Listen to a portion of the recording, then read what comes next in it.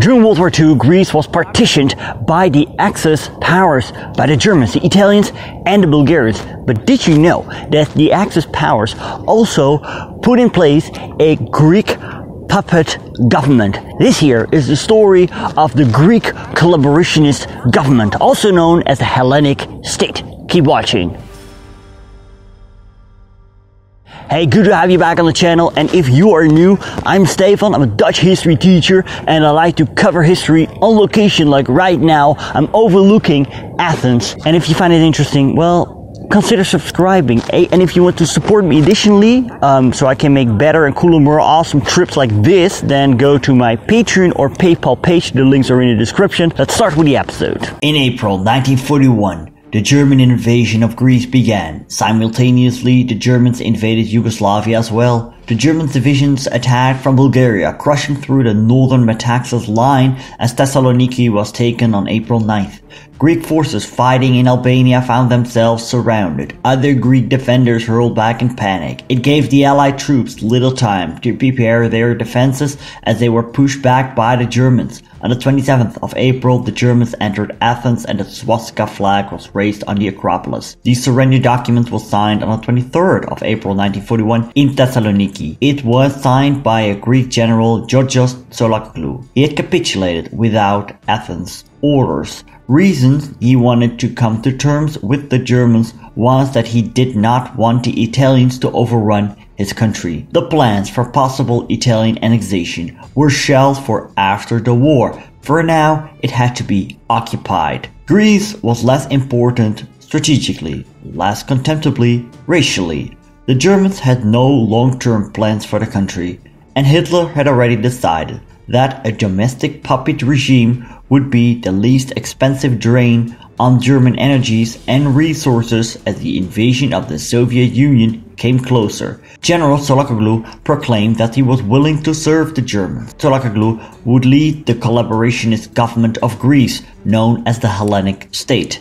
As an officer in the Hellenic army, he had seen action in the Balkan Wars, the First World War, and the Greco-Turkish War. Tsolakoglou's government contained 6 other inexperienced generals, and civilians in the government were only chosen because of their connections. And on top of that, not many people, not many qualified personnel was willing to work for this collaborationist government, since they expected the Germans would leave soon, and this would leave them behind as traitors. Members of the new government were afraid that the Italians would take over large parts of the country. But that is exactly what happened. See, Hitler, he needed all his manpower for his invasion of the USSR. And therefore, in June 1941, large parts of Greece came under Italian administration. And as a result of this, there was a massive outcry, because the hatred against the Italians was bigger than against the Germans. And it was because of the Greco-Italian War. The Axis did not officially recognize the new collaborationist government, and that was because it proved to be very unstable.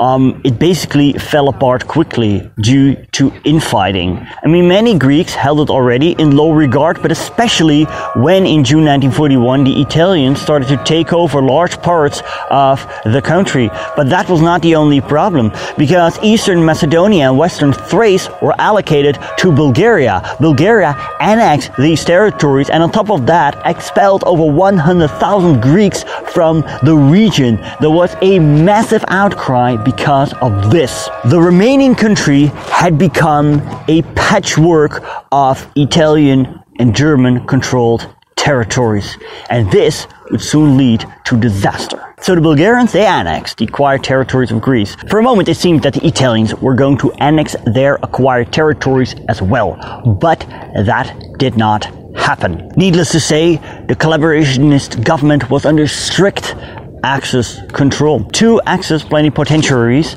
one German, one Italian, they decided which Greek officials could take part in this government. There was no rigid distinction between civil and military administration. This led to bureaucratic infighting. The stage was set for bureaucratic infighting of Byzantine complexity. Italians pitted against Germans, diplomats against generals, the Greeks trying to play one master off against the other. Even in the Third Reich, the realities of National Socialist administration were far removed from the smooth efficiency implied by the Führer principle. In Greece, the new order had brought nothing less than administrative chaos. If things weren't bad enough, Greece was on the brink of economic catastrophe due to the economic disruption as well as a large-scale military requisitioning that took place. This was because the Axis wanted the Greeks to cover the occupation costs. The end result was starvation. An estimated 250,000 Greeks perished in the famine. In the future video, I'll cover the Greek famine in depth. Now we're going to look at how the collaborationist government dealt with it. Well, they didn't have the power to deal with it. See, most of the Greek grain came from remote areas and had to be transported to the cities.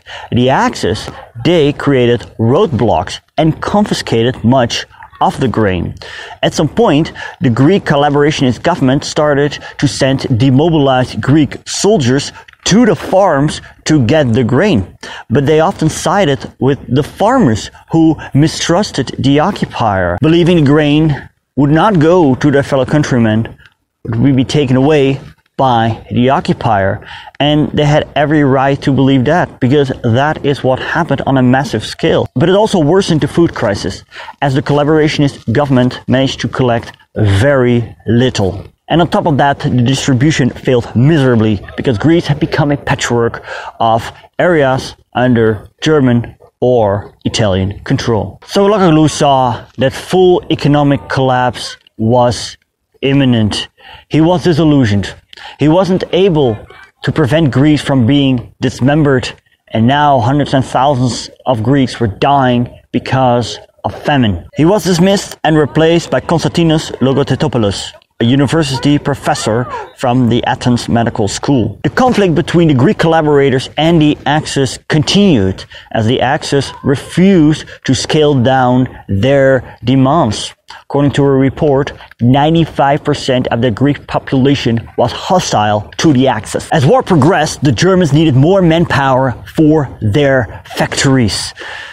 Some volunteered to work for the Germans, hoping for better living conditions. But many were already in ill health and didn't make it. The Germans then launched a civil mobilization program, but this led to protests. The authorities restored order and carried out brutal reprisals, but the program was shelved. In April 1943, Logothettopoulos was replaced by Ioannis Metaxas. He set up his own security force, the Security Battalions. These units assisted with garrison duties and participated in anti-guerrilla operations. They later functioned as practical death squads. Metaxas drove a wedge in the Greek resistance between the nationalist and communist factions.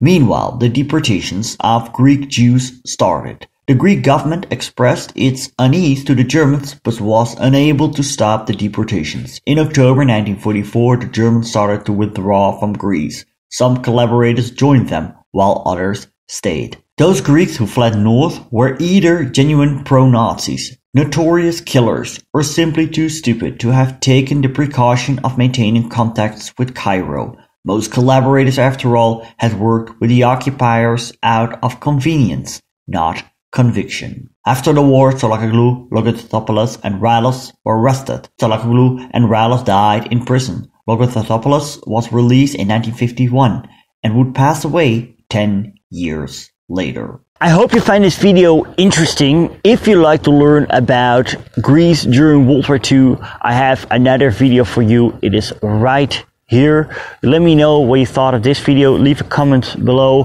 Give this video a like, share it with your friends. If you want to support me, you can do that via Patreon, via PayPal. And best wishes from this beautiful viewpoint overlooking Athens, Greece.